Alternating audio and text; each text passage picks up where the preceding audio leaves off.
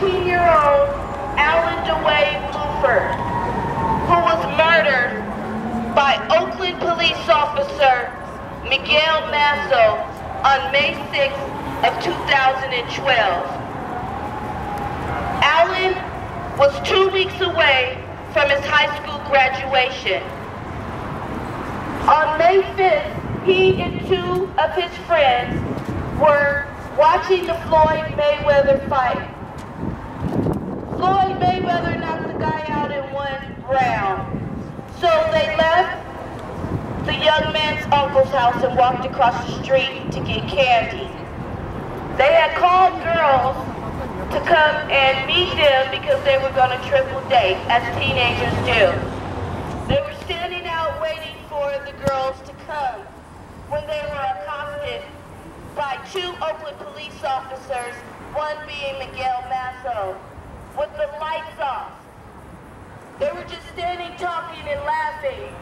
They did nothing wrong but be African-American young men.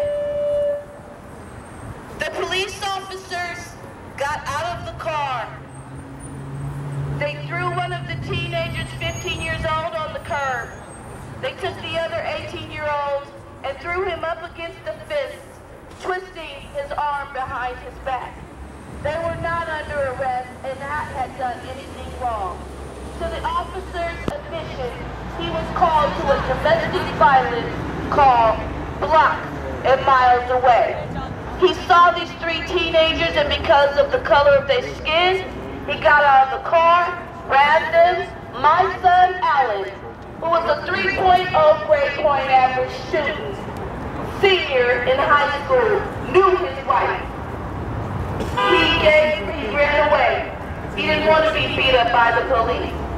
The officer gave chase. He had on his lapel camera, which we have been hearing a lot about in the news.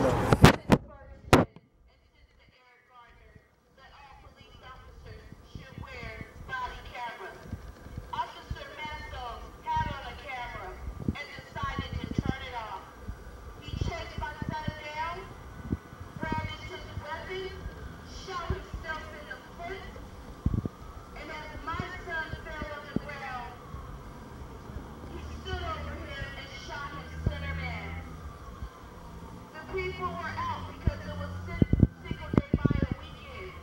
They heard him say, "I didn't do anything. I didn't do anything." Alan's last words was, "Why did you shoot me?" The police officer lied to the state of California and all over the country. He told his superiors that my boy had shot him. But that lasted for 2 weeks. He had to recant that because they found no evidence my son never shot a gun and never shot a cop. The officer shot himself, and to his own admission, he suffered post-traumatic stress disorder from the Iraq War. He blamed the city of Oakland for hiring him because he had the disease of post-traumatic stress disorder.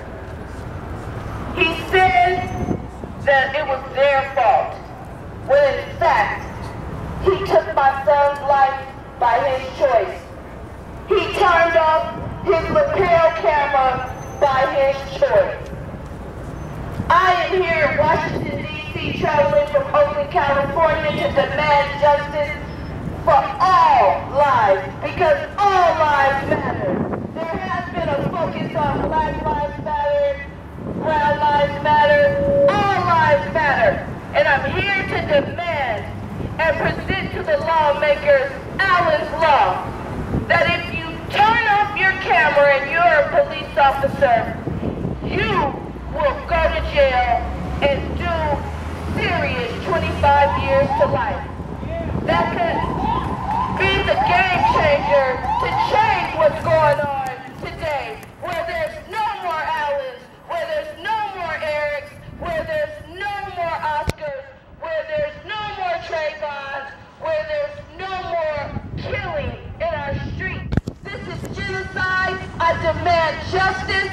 I demand that you prosecute these officers. Do not let them get away. Do not let them tell the lies. Do not let them go away and change jurisdiction. Hold them accountable. Stand up. I cannot get my son back, but I can speak for Alan. And I say, he didn't do anything. The officer stole his life from us. Let's get this Bill of Rights taken away. The police officers have their rights, but where are the rights of our young men? Where are the rights of our sons? Where are the rights of the mothers that are standing with me today in solidarity? Where's the rights of Mike Brown's parents? Where are our rights? There's no kids or nobody is perfect, but we all deserve the right. It's our constitutional right not to be judged by the color of our skin. It is justice that must be served, not a slap on the wrist, not a turn a corner, not a I'm sorry for your loss. We must stop the madness. We must give our youth hope. We must change this country, turn it around, stop the killing. I say justice for Alan Blueford, justice for all the sons, justice for all lives matter. Thank you.